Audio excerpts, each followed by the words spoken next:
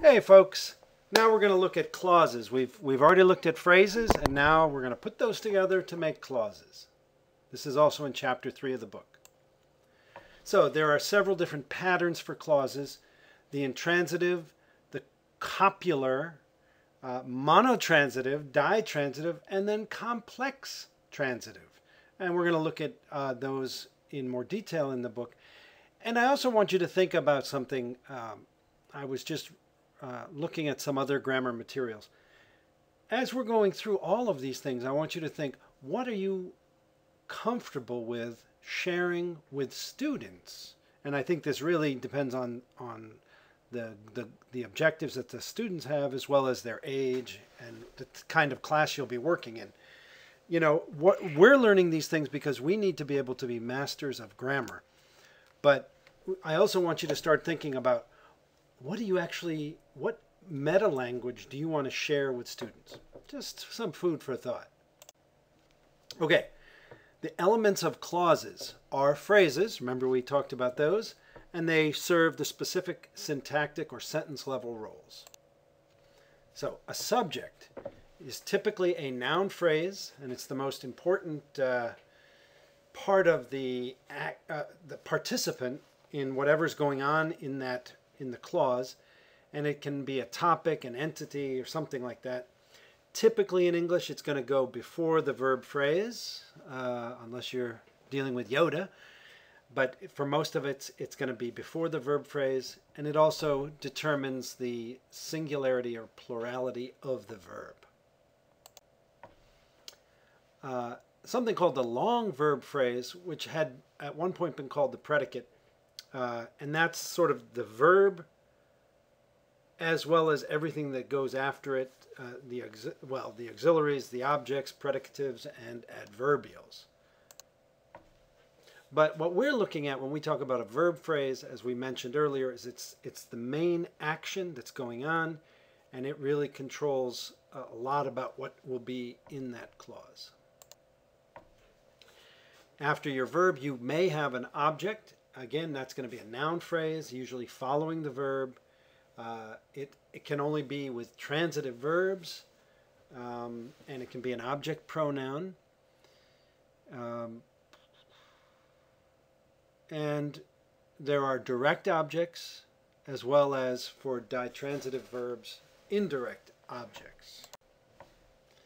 So the direct objects follow the verb immediately, and it really, in terms of meaning, it's showing what's being affected by that verb, or what's being done, I would say. And then there's the indirect object, which often will come after the ditransitive verb, but before the direct object. As in the example here, I cooked the kids dinner. It means dinner was what was being cooked. But sometimes it can be converted into a prepositional phrase, and typically then it's going to go after the direct object. So I cooked dinner for the kids. And it's usually people or some other noun that is receiving or benefiting from the action. This predicative, and that's where it can be an adjective phrase, a noun phrase, or a prepositional phrase. And we have two different kinds of predicatives: subject predicative and object predicative. The subject predicative is going to describe the subject noun phrase. And it immediately follows the verb, and it's typically a verb such as the verb to be, and they're called copular verbs.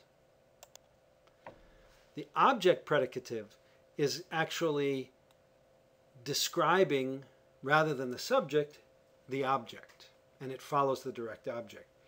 And some common verbs they're called complex transitive verbs, and some common ones are make, find, consider. I can't get this open.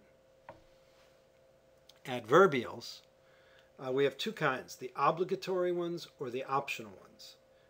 And there are some verbs which require adverbials to complete the meaning. Otherwise, you're sort of, in terms of meaning, you're left hanging. such as your toast is. Well, that's very existential, but typically you're going to say something. Your toast is burnt, your toast is on the table, something. Okay.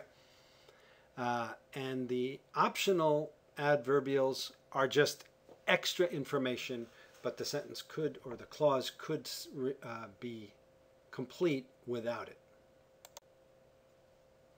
Now, we have a series of other elements in clauses that are more peripheral. And it's essentially they're not part of the main idea of the sentence, but they're still very commonly used. A lot of this goes on especially in spoken language. Conjunctions, and sometimes they're necessary, but at the clause level you could have like this example. And of course now Kelly doesn't have any teeth. Poor Kelly. Things that are set off by parentheses or dashes, where you're adding extra information, that's called parenthetical. Prefaces, where, and again, this is much more common in spoken language, you state the subject, but then you add another subject, usually a pronoun, as part of the sentence. Tags are another peripheral element. She's so generous, isn't she? And inserts. Hello, is that Cindy Jones? Things like that. And there are vocatives, which is when you use someone's name. And again, it's very common in dialogue and in spoken language.